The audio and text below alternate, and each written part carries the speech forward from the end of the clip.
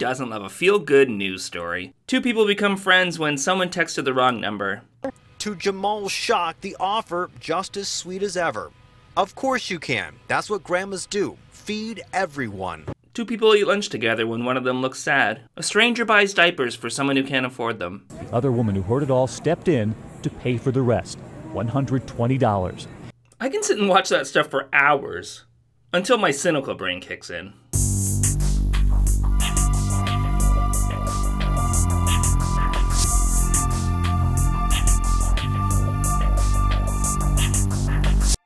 And if you want to show a random act of kindness to people around you, one thing you can do is smell really nice. That's right, I have a sponsor. It's Scentbird, and they're awesome. Okay, so Scentbird is a fragrance subscription service that lets you shop from not one, not two, not three, but 600 brands of fragrances. And it's flexible, so you can skip any month without penalties. And it lets you try a new, high-quality, designer brand fragrance every month for just $15. That's like 50 cents a day. Every month you get to pick what you want. There are no surprises. So you got perfumes and colognes and lots of unisex options. I personally don't think you need to gender it. You can wear perfume if you want to wear perfume. You can wear a cologne if you want to wear cologne. Whatever you want. As long as you like the way you smell, and other people do too. With each fragrance, you get a 30-day supply, so you can try out fragrances before committing to a full bottle, and you can upgrade to receive 2 or 3 products a month. And they have great brands. They have Prada, Gucci, Versace. They're not smell-alikes. They are the authentic thing. They work directly with the brands. Some of these fragrances cost like $150, $200, $341, up to even $500. And you can get that for $15 a month? Yeah, I'm in. They come in these really cool bottles and these really cool pouches and these cool colors. Am I saying cool enough? And look how these bottles work. That's really neat. So I received 3 products this month. I received Continuum, Raw Spirit, and I received Brioni. I like them all. I really like the Brioni. I smell fantastic right now. And I don't have teeny tiny hands. These aren't those little samples you get at the store. This is a good amount of fragrance. What I like too is they come with these cards that tell you about the product, kind of what the scents are and what it smells like. I really like the Brioni. It smells great. I smell great now. And yeah, I'm really thankful for it. So yeah, go down below to our link and you can discover new fragrances by taking a simple quiz on Scentbird based on your preferences. And with my code, believe it or not, you can get 55% off your first month. And if you're wondering if this is available in Canada, yeah, it's available in Canada. Hey everybody, thank you so much for liking and subscribing and commenting and all that wonderful stuff. I really appreciate it, really appreciate you. I put the links down below for the social media, as well as our Patreon, as well as the link there to get your sweet deal on Scentbird. I'm going to sound so pessimistic at first, but please bear with me. It's going to get so optimistic, you'll be like, what? There have been a number of fantastic articles and videos pointing out just how so many of those feel-good or inspirational stories actually just emphasize how messed up our society is. The media, especially local news, loves a feel-good story about people pulling themselves up by their bootstraps, something that fairness and accuracy in reporting calls perseverance porn. Like those stories about kids paying off student lunch debts. I started crying. I couldn't believe that a 5-year-old could think of doing something like that. She could have just told her mother, I want to go to Target and buy a new toy. 8-year-old Keone Ching, a second grader at Franklin Elementary in Vancouver, holding a check that's bigger than he is. It's for raising money for school lunch debt. It's not as inspiring when you realize just how depressing the idea of lunch debts are, and why there should be programs to make sure that children are never denied food. And a kid in front of me didn't have enough money, and they had to put their tray down. And that made me sad. Yeah, that makes me really sad too. But why is it this kid's responsibility to fix it? Or stories about teachers pooling their sick days when one of their colleagues is diagnosed with cancer. A touching story appropriate for the start of a brand new school year. A South Florida teacher battling cancer and undergoing chemotherapy ran out of sick days. So feeling desperate, he placed a plea on Facebook asking for help from other teachers in the state. And as CBS 4's Maribel Rodriguez reports, he got a response he never expected. Why should that even be a thing?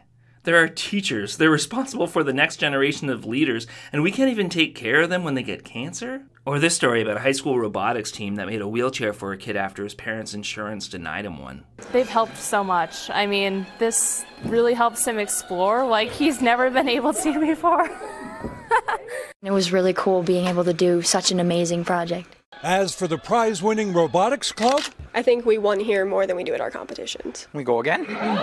they're at the controls when it comes to acts of kindness. Don't get me wrong, these kids are wonderful, but again, the real story here is why didn't the insurance company pay for it, and why aren't we going after them with pitchforks?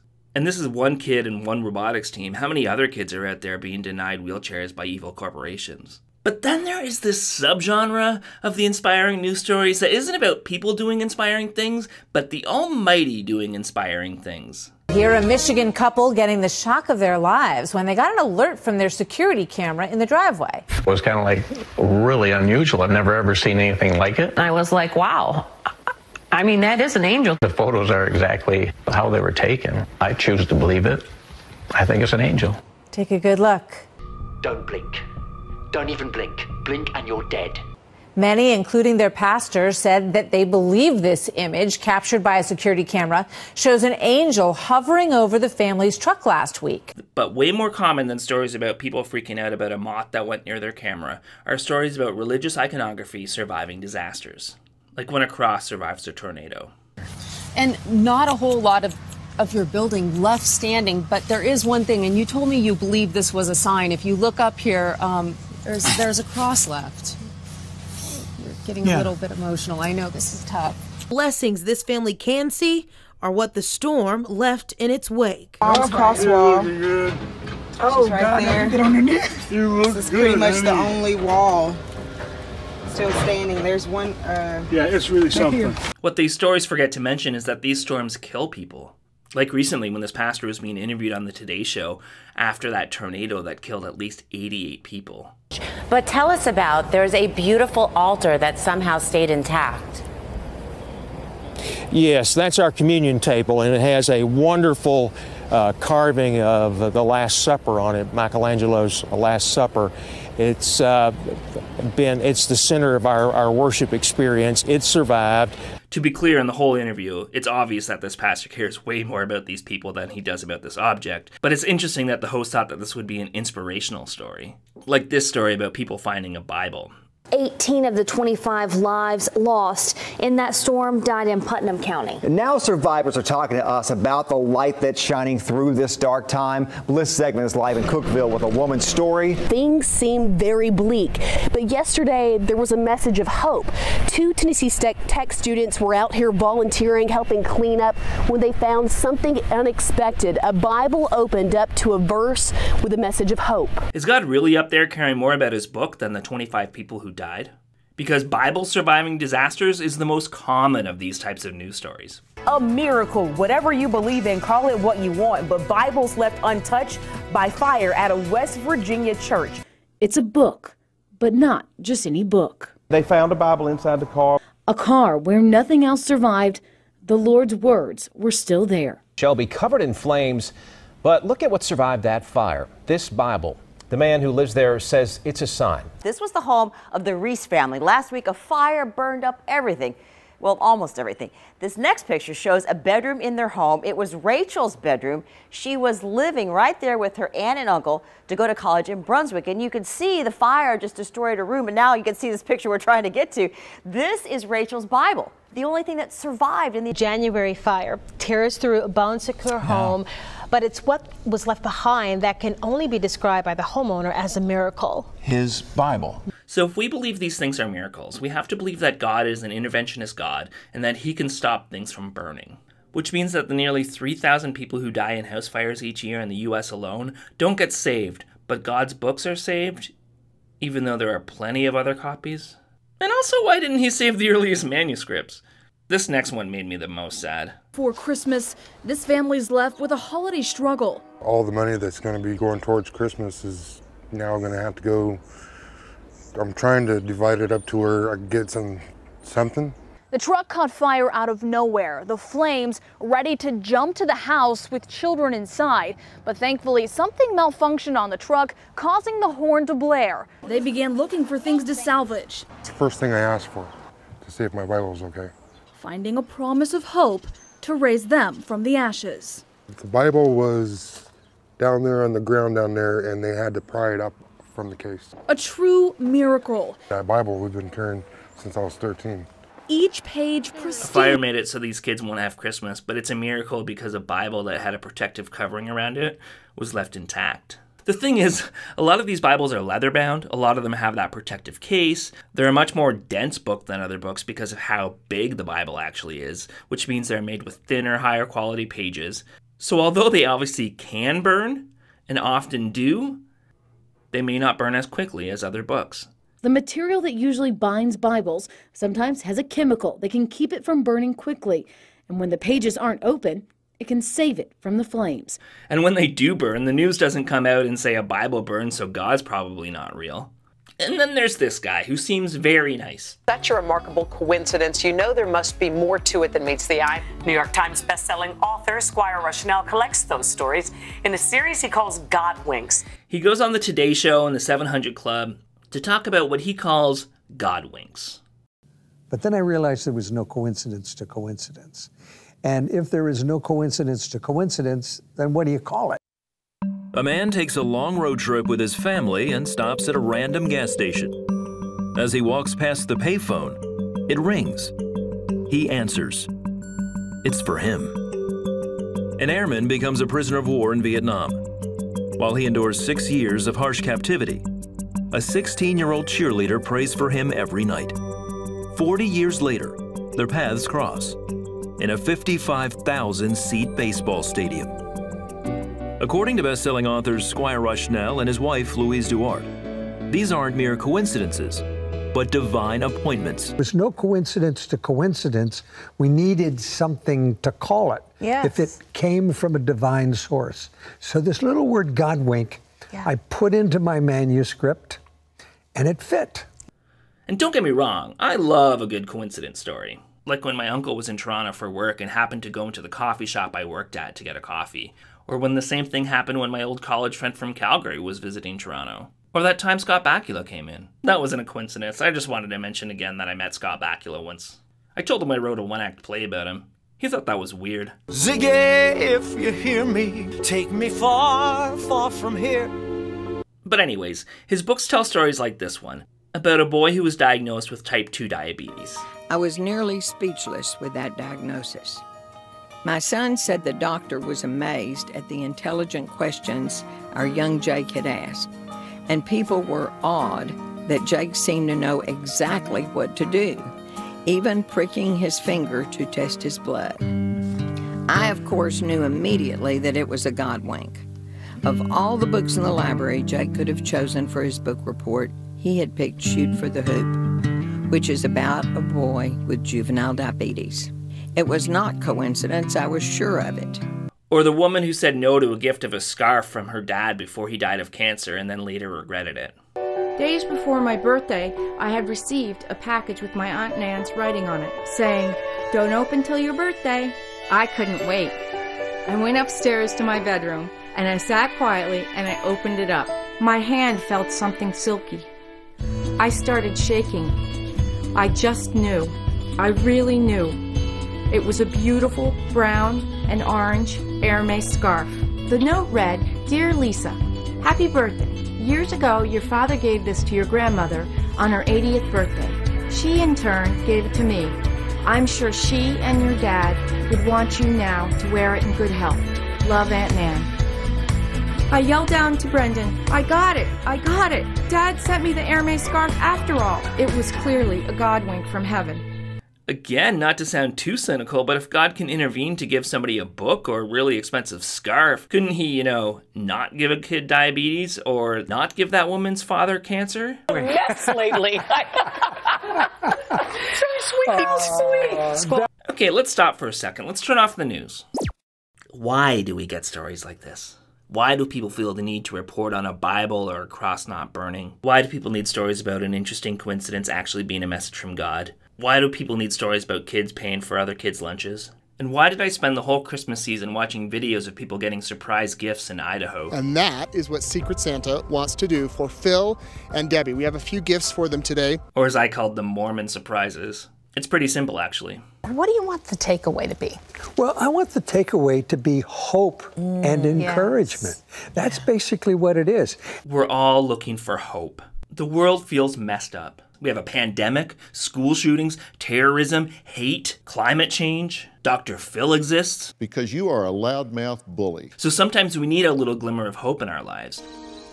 Remember, Red, hope is a good thing, maybe the best of things, and no good thing ever dies. Something that says it's not all bad. Something that says someone's looking out for you. It's also why there are so many sermons about it. Number one category of prescription medication is antidepressants. That people are discouraged, that people are devastated, that people are distraught. It's not going that well. I would actually argue that the very existence of antidepressants is actually very hopeful. They've changed my life in a huge way. But yeah, go on. Because there is a lack of hope. There's a loss of hope. There's a longing for hope. The word hope is a very, very important word. It's a word of optimism, a word of cheerfulness, expectation. All of us need hope about many different things in life. And when you have hope, you do anticipate, you expect, you look forward to something. When you have no hope, there's a sense of dread. You find yourself in the muck and mire of something that you can't put your finger on. Where is my hope? In other words, what am I living for? Smallest level of faith is hope. Faith is not mountain moving faith at first. It just starts with you're hoping for something. You're hoping to see your kid get off drugs. You're hoping that your marriage is going to get better. You're hoping that a door's going to open. You're hoping that you're going to meet somebody that'll love God as much as you. You're hoping that you're going to get a job in this economy. It's not a floating hope. I saw Holly watch a movie a few years ago. It's been quite a few years, and they called the movie Hope Floats. I didn't watch the movie. Holly had it on. Are you saying that you're too manly for Hope Floats? Because I don't care how much of a man you are. Sandra Bullock and Harry Connick Jr. were at their most charming. I can't dance anymore. Dancing's just a conversation between two people. This is no Daddy Warbucks Connick Jr. This was 90s Connick Jr. Birdie, birdie, birdie. And also Egg was in it as a little girl. Sure that Egg is a very nice person. I just don't want you spending all your money getting her all glittered up for Easter. And yeah, you're gonna cry. And what's more manly than crying, Steven? But yeah, back to Hope. And I don't know anything about the movie, but I know that the title is inaccurate because real hope is like an anchor. It doesn't float on the surface of your situation, but it gets down to the bottom and holds on tight while you're going through hell. Wow. Yeah. That was impressive. I didn't know I had it in me. I mean, none of it meant anything, but the confidence is inspiring. I mean, I don't think any of the words you said actually meant anything, but could you show us with a ball? See, now look, same ball, different surface, didn't work. Because in order for this to do what it's meant to do, the surface that it bounces on has to be, she's on it, some of y'all are remedial. It has to be, if it bounces back, I can bounce back from rock bottom. As a matter of fact, the harder the bottom, the higher the bounce. God let me be cut down for a little while, but I see a shoot coming from the start.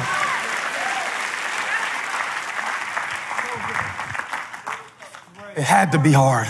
That is such a good example of a meaningless analogy that doesn't say anything. We are in no way that bouncy ball. Or is it hope that's supposed to be the bouncy ball? You can have hope without hitting rock bottom. I think he just wanted to play with a ball in church. I also really look forward to the comments about bouncing on hard bottoms. I feel like there's a few different directions you can go with that. And I look forward to what you have to say. The harder the bottom, the higher the bounce. But so far, what these sermons show is that no matter how much faith you have and how dedicated you are to God, bad things can happen and will happen to you. So of course you have to put your hope in Jesus.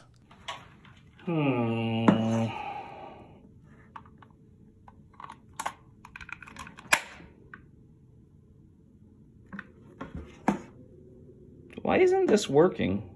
And as you look at what is set before you and the resources you have to your own disposal, you realize, I am not sure how I can survive this, make this, endure this, conquer this, or even live through this. And the question is, where do you go to get hope? And the key is this, that hope is the byproduct of faith.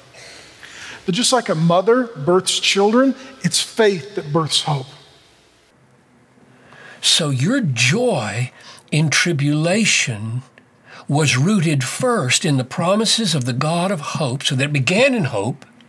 But as you are proven in those experiences of life, and joy and peace rise up instead of bitterness and anger as you're tested with trials, you have more hope, according to chapter 5, verse 3 and 4. And so probably when he says, may God fill you with joy and peace in believing so that you may abound in hope, he means, I want the God of hope, producing hope and faith, which yields joy and peace. I want all of that to have an overabundant effect on more and more hope. So, do I want to put my hope in someone who puts me through tests and trials and tribulations?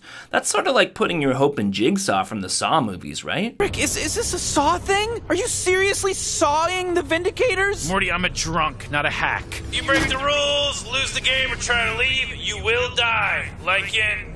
Saw. Well, I think we've seen enough. I guess a lot of Jigsaw's victims did end up putting all their hope in him. Is God Jigsaw? Note to self, video about Is God Jigsaw? Have you given up hope? Have you surrendered your potential?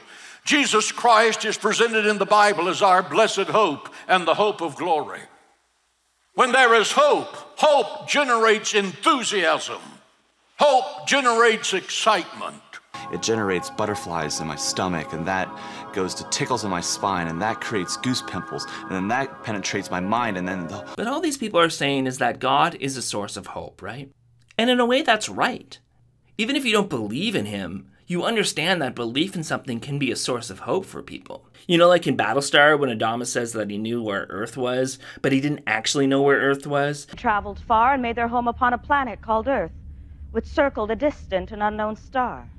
It's not unknown. I know where it is.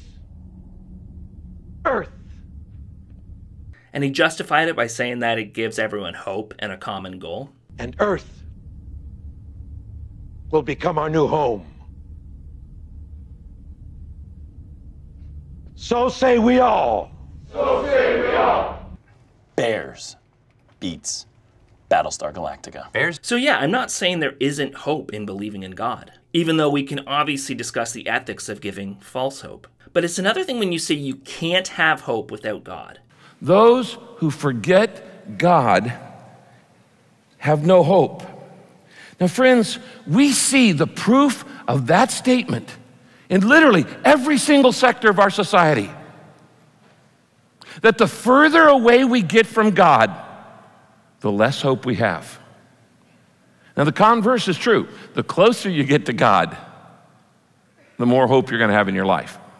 The most hopeful people on the planet Earth are those who live closest to God.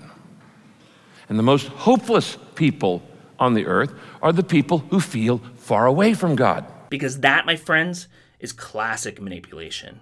Are you one of those persons who's feeling hopeless? Nobody cares? Nobody's interested in you? You've had all kind of experiences, you've had all kind of things, and you've been with all kind of people, but somehow there's something missing in your life. Well, the same thing that's missing in your life is the same thing missing in her life. Until you are willing to receive Jesus Christ as your personal Savior, listen carefully, you will keep on drinking from the same old wells of sex, alcohol, drugs, money, on and on and on we could go of things that people keep drinking of. And here's the problem. All of those things are like salt water. When you are thirsty, you don't want to drink salt water. That is there so that if you do leave and then you start to feel hopeless, you will start to wonder if that hopeless feeling is because you left, even though you also felt hopeless at times before you left. He was in his last year as Chancellor of Germany. And he started right in. He said, "Young man, do you believe in the resurrection of Jesus Christ?" Well, I was surprised. I said, "Yes, sir, I do." He said, "So do I." He said, "If Jesus Christ did not rise from the dead, I see no hope for the human race."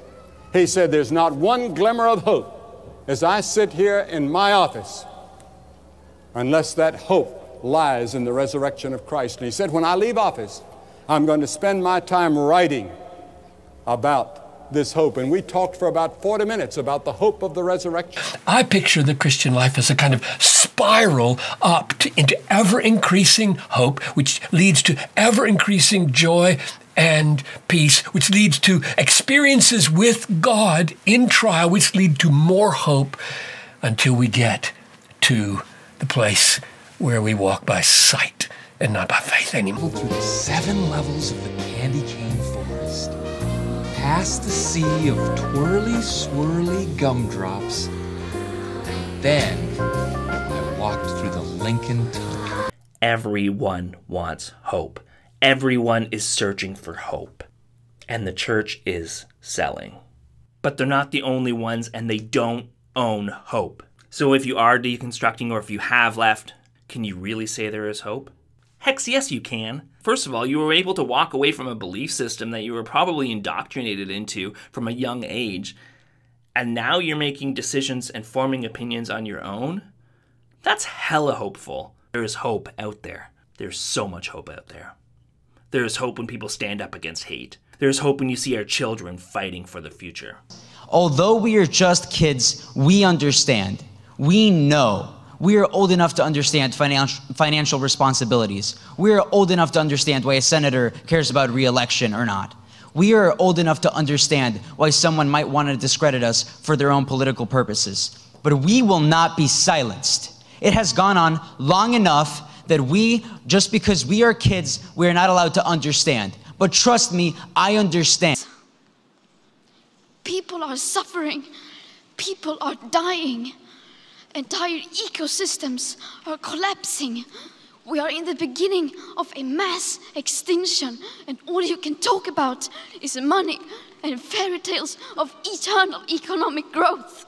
There is hope when we see amazing breakthroughs in medicine and science. There is hope when you make small changes to improve your mental health. There is hope when you have people who love you. And there is hope when you care about whether or not there is hope. However bad life may seem, there is always something you can do and succeed at. While there is life, there is hope. Thank you for making it this far. I appreciate you. If you know somebody who might benefit from this, send it their way. And you have yourself a wonderful day. And don't forget to go to www.scentbird.com. Tell them I sent you. And use the code Believe It or Not. And once again, I got the Brioni, I got the Raw Spirit, I got the Continuum. They smell awesome. I love the Brioni. And you can also download their app. Thanks, everybody. Have a wonderful day. Work, work, work, Sky Moon.